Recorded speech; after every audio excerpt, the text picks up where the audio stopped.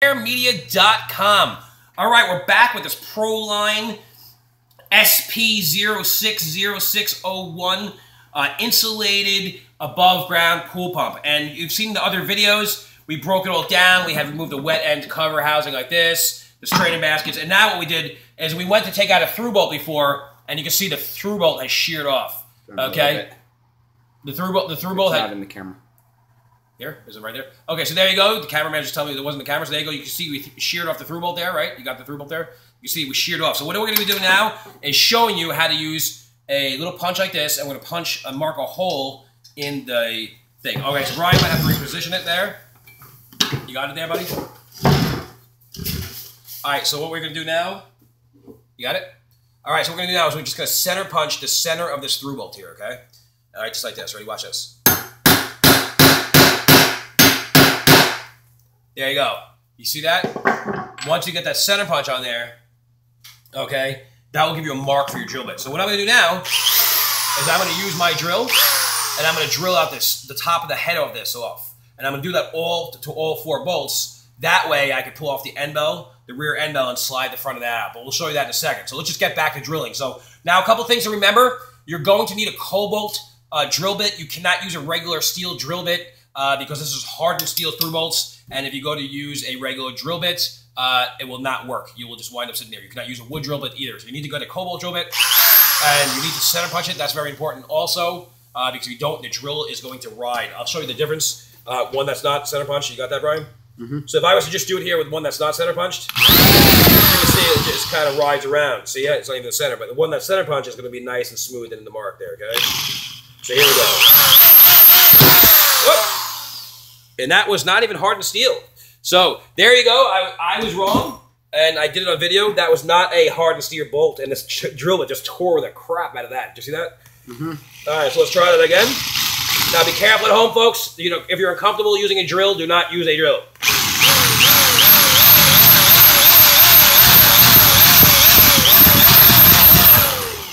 And also, I know I love to talk, but like same thing when you're at home. Don't be like a monster. I see some people on videos like, you know what I mean?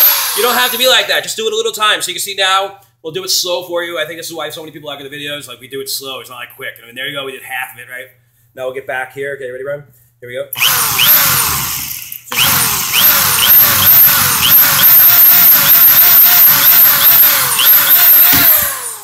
You want to be careful. You don't stab yourself or anything like that.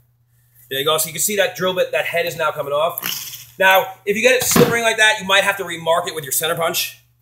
I like to do that sometimes in the center here. There you go. So that gives me a nice point. It allows me, my drill bit, to ride somewhere so it's not slipping all over the place. Like that.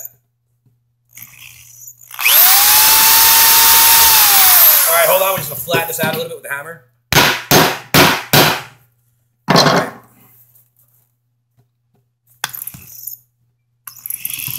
A little bit more. Sometimes you're going to have to do this. It depends on the type of through bolt you're working with.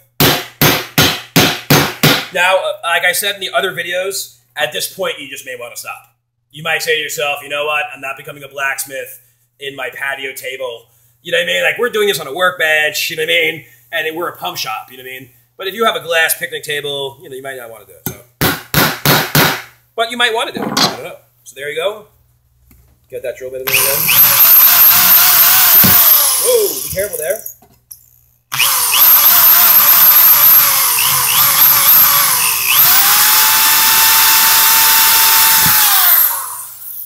And this through bolt's going to give us a hard time to the end. So we're just going to keep working on it just like this. And eventually, it's going to go all the way down.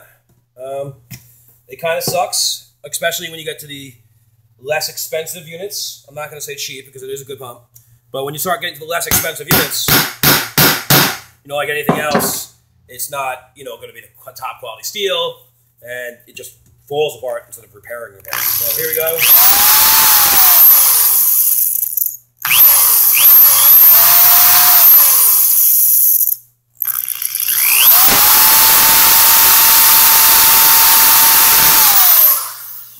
Okay, hold on.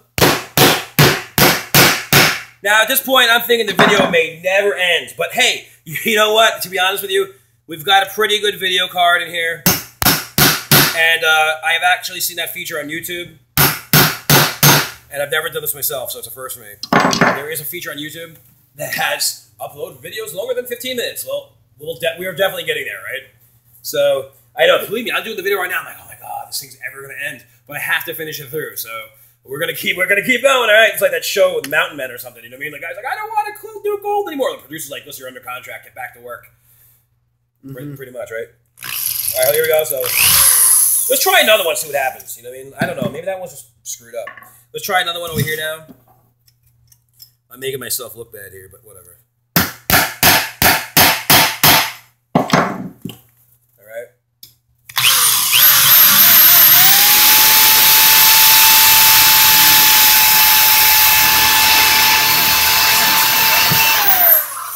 These bolts suck.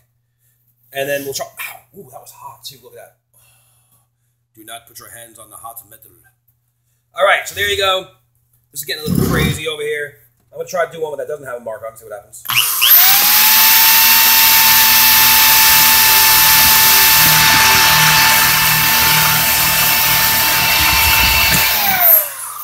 The same thing. All right, so there you go. So what we're going to have to do now is we're just going to have to just keep pounding them out and just keep drilling it. And it's going to take a little bit of work there, as you can see. But as we showed you in the other videos, you know, the through bolts, they're just stuck in there. So, like I said, if you've been watching along, this is how you remove the through bolts. It's extremely a painstaking process. You know what I mean? Little by little, by little by little. So there you go. I'm going to now take my center bunch once again, and we're just going to continue the process until we eventually remove all of the through bolts. All right, thanks for watching. I'm sure you get the point by now, or you're probably like, oh, I'm going to the pool store. All right, all parts available at wetheadpartrepair.com. Thanks for watching. Peace.